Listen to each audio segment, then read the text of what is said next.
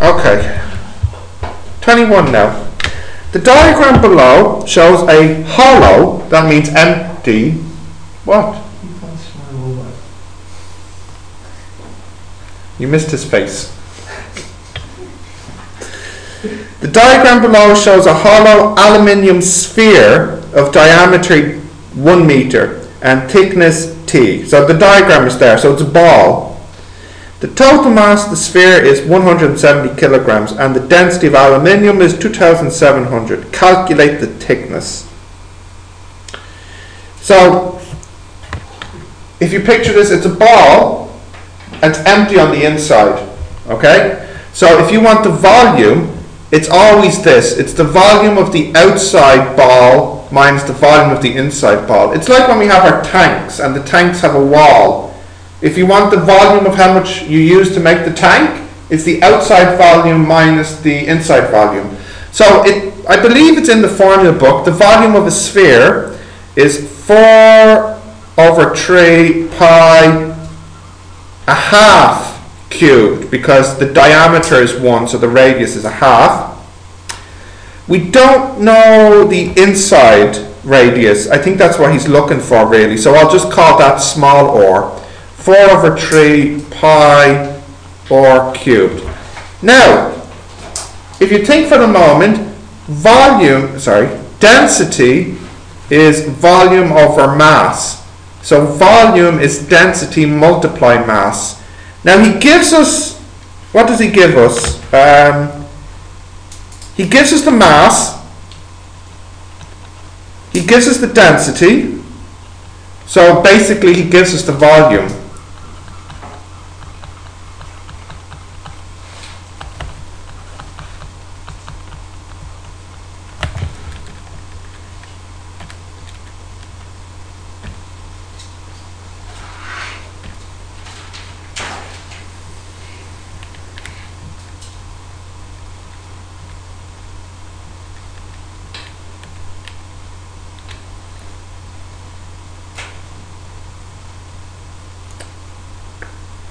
Uh, 170 times 2700. Okay.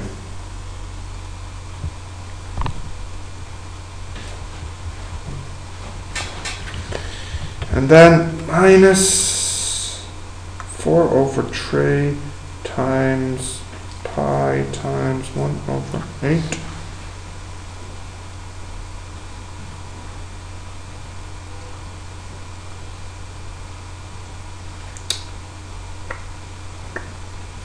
Something's going wrong here.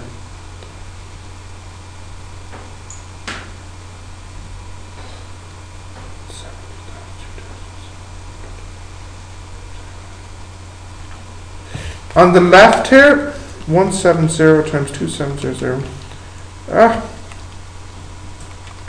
I got 459,000 equals 4 over 3 pi r cubed minus 4 over 3 pi r cubed.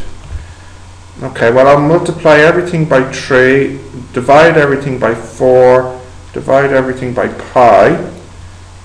So I'll get 109,578 equals 1 over 8 minus r cubed.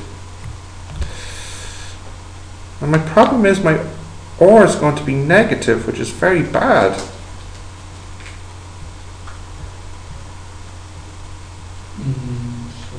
Yeah? Is the whole add up? V outside plus V outside. No, V outside minus V inside gives me the volume of what I used. It's possible that when I typed this question, I gave it the wrong mass. Maybe it should have been 170. I don't know if that's too small. Maybe it should have been, or maybe it's too big. I don't know. Let me check the question. My r is coming out as negative. That's the problem.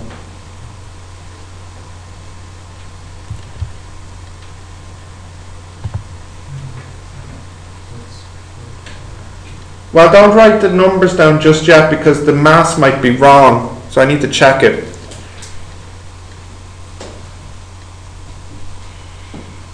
Okay, let's have a look.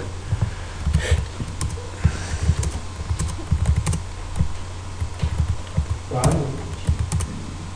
Yeah, you don't want any of that now. Alright, there we go.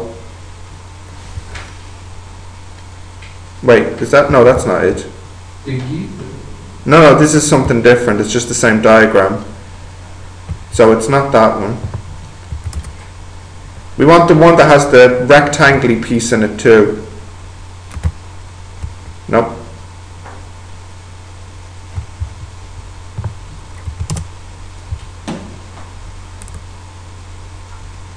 There. The diagram shows a hollow aluminium sphere of diameter d of 1 meter and wall thickness t. Given that the total mass is 170 and the density is 2,700. Have I done wrong? Maybe the area, the volume. Let's see. Rho equals m over v. I did say that, didn't I? You wrote Didn't v I? over m. No! Yep. Why don't you correct these things when they It's happen? just writing so that you. M over V. Wait, so that means volume is mass over density. So it should be a division here. That's a better. I'm tired. Right, so here should have been 0.06296 multiply 3 divide 4 divide pi 0.015 minus 1 over 8 should be negative, and it is, and then cube root that. So I got the radius is 0.479. So let's draw that. Our circle is now like this. This is 0.5, and then for the inside circle, the radius is 0.479. So the thickness is the difference, which is 0.021 meters.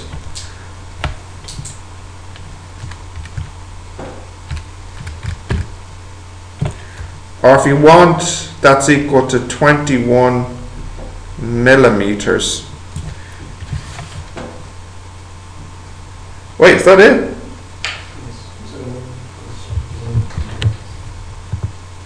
For real? Cool. Alright, so that's that one done now.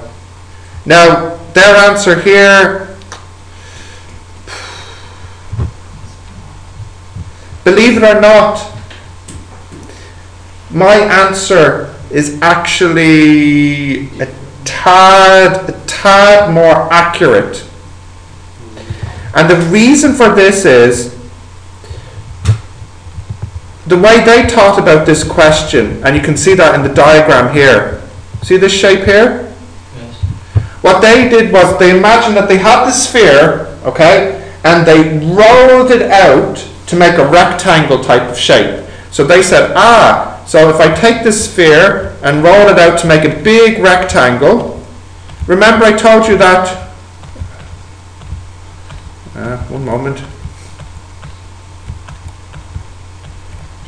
To calculate the volume of this, it's the area on the bottom multiply the height, which is here the thickness of the metal.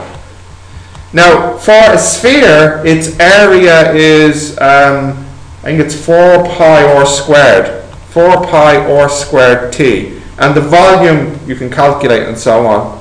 But in fact, my answer is a tiny bit more accurate than theirs, because their answer, it only works if this is a straight rectangle. But when you roll out a piece of metal, the edges will be a little bit curved. So their answer is off by a tiny bit, only because their method didn't consider the fact that the edges are round. Now the way my method works is that this whole, but actually you've seen this before. Remember when we did the tank last week? My answer was a tiny bit different to theirs, because I was talking to the biology teacher on the bus about it this morning. What they did was, when they put the two pieces of metal together, it's like some of the metal was missing when they fused it together at the corners. I think they just did it like this.